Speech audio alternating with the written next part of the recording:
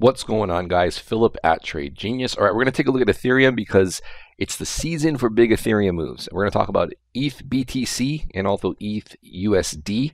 So we'll take a look at when exactly is a good time to get into those and how to play the impending moves that we typically see this time of year. Real quick, we also do have our Black Friday specials. Again, for 1 year, $2.99 gets you into the room with us and our hand-picked selections. Usually, guys pay for this within first couple of weeks, if not the first week, because we're trading so many different things, binary options, cryptos, and stocks, ETFs. So this is a very good deal, guys. We only do this once a year, so check that out.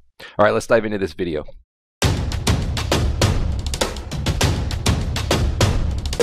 Trade Genius. All right, guys, ETH BTC. So what we're talking about is when we see moves that happen toward the end of the year, and I've highlighted vertical lines as to when that consistently seems to happen. So with ETH BTC, if you look at around the 9th of December, you'll see that if you measure from the 9th of December to the peak of the move from that point, back in 2016, we had a 1,300% move. Back in December of 17, we had a 300% move. Remember, that was the end of basically the bull market on cryptos and Bitcoin. And then most recently, if we took a trade on the 9th of December, this is on a 3-day chart. So some of these dates are a day off just depending on how the 3-day chart settles. But you'll see there's a 61% move there in ETH BTC. So this just getting into the second week of December, getting long ETH BTC has proven to be pretty profitable. 2016 saw a drop initially, but if you just held through that and that bounce, you saw a 1,300% move.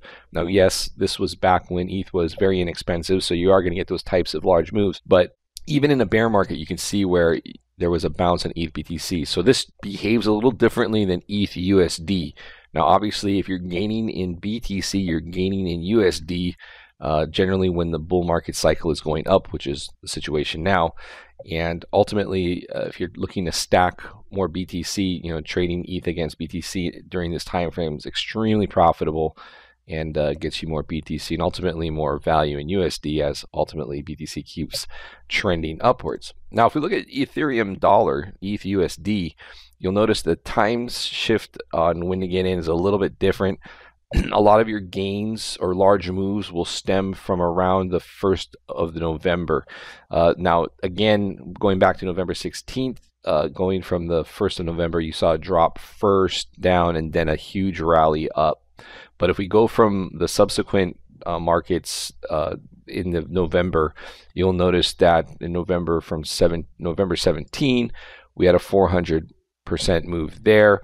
Now at the end of the bear market, okay, so you got to keep in mind what cycle we're in. End of the bear market, we saw a large move down, 63% drop on Ethereum USD terms. And now here we are back we've exited the bear market and we're back into a pre-halving bullish environment. And we're going into this consolidation area, which you'll notice going into November, we typically do see consolidation, right? Here, here, here. So the way I would play this is I look at what the low to high was prior to the beginning of November. And so basically you can look at this level here. So if we take and make a line here, and we make a line here, what you could do is sit tight on the USD side of things and wait for one of these levels to be breached, because typically that's going to give you the green light on the direction for the year-end move. If you want to be a little bit more aggressive, you could take this smaller high to low, like right here, and wait for that break. Okay, just know that might get you caught in some noise. But that would be how I would play that. So on the downside, pretty obvious. If it breaks $150, you could look for a flush move down. On the upside, if it breaks 198, or if you want to be a little bit more conservative on that, wait for a break of the 224 level. That both of those getting 3-day close outside of those would probably project a fairly large move up in percentage terms, as we typically see. So that's how I would play that in USD terms. If we're looking at the ETH BTC play, essentially ETH BTC moves a little differently. It usually just, once it gets going, and it just moves really quickly. So how I would play that is I would look for a trend line break. So for example here, what I would do on this last one is I would take a trend line, and you basically just draw a trend line. And when you see that trend line start to break there, get that close over it, go ahead and get long or short based on that. But that's how I'd play the ETH BTC side of things, as opposed to a high-low range. So another example would be like this here, something like that. Watching that go for a break. This bar here would be your key clue as to time to get long, and you can just go long when that closes, and then your stop would be below the move where the move started, the low here on that. So that's how I'd play that on these. So for this move going into this November here, or actually December, I should say. So you typically don't get ready for this until around December 9th on this move. So we're just gonna slide this over, go to December 9th, and wait for that move, and then probably, depending on what the price action is, draw this trend line here, something similar to that. See that level start to break, and that'd be a good time to get long on that. So there you have it. That's how I play ETH BTC and ETH USD. Large gains can come from these levels, and especially since we're now into the pre-halving area. So this would be similar to what we saw.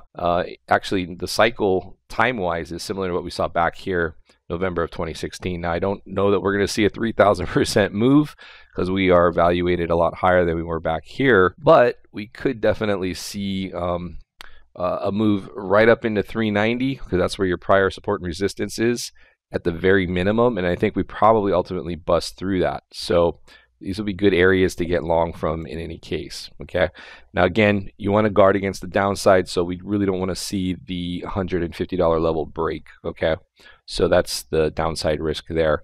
If so, then you'd probably be best sitting in cash waiting for that to play out. And again, in a drop like that, you'd want to just draw a trend line, because generally if they break, when Ethereum breaks those support levels, you get a pretty decent bounce, but you want to wait for a trend line break to go long after that. So there's your different scenarios, guys. I hope that helps.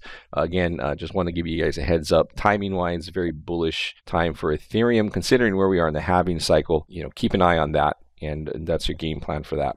I hope that helps, guys. Please hit like and subscribe. Again, check out our specials if you're interested in joining us in the room, and I'll see you on the next video. Take care. Bye-bye.